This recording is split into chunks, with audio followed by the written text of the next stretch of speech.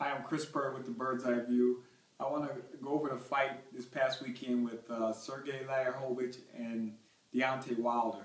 Good heavyweight matchup. You got an older former champion versus young stud coming up, trying to get to the title fight. Good matchup of sorts. You know, I'm thinking Liakhovich, he don't got much left. You know, it seemed like that. And you got this young guy with all these knockouts. What is he going to do? But watching it, starting off, Liakhovich, like he did have a lot left. He's bringing the pressure, trying to get to him, and was kind of getting to him. You know, doing the right things to try to cut the distance with all the height and reach that Deontay Wilder has. But, man, watching Deontay Wilder, 6'7", rangy, athletic, just the short amount of time the fight was, watching his legs, moving out of the way of like jabs or incoming pressure.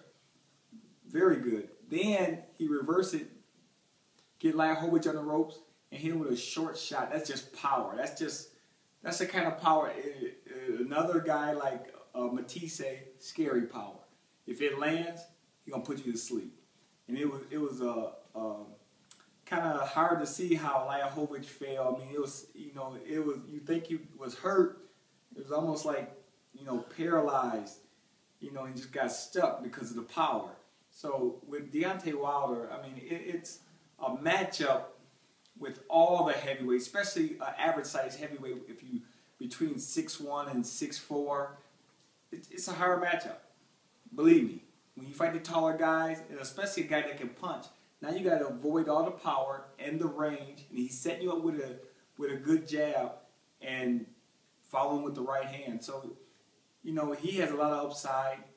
And his coach, Mark Breland, similar type guy, tall for the weight class, good right hand, great amateur, two-time champion, and Deontay Wilder's learning with each fight.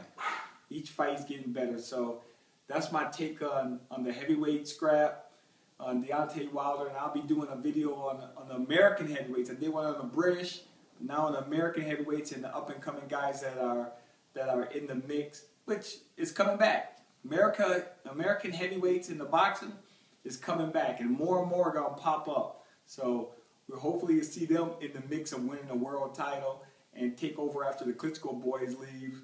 Vitaly be gone and Vladimir soon. So, America will be back on top with the heavyweights. They're going to be popping up out of everywhere. And that's my take on that fight. Follow me on Twitter. I got a podcast. Get it on iTunes and subscribe to the channel. And check out chrisbyrd.com also.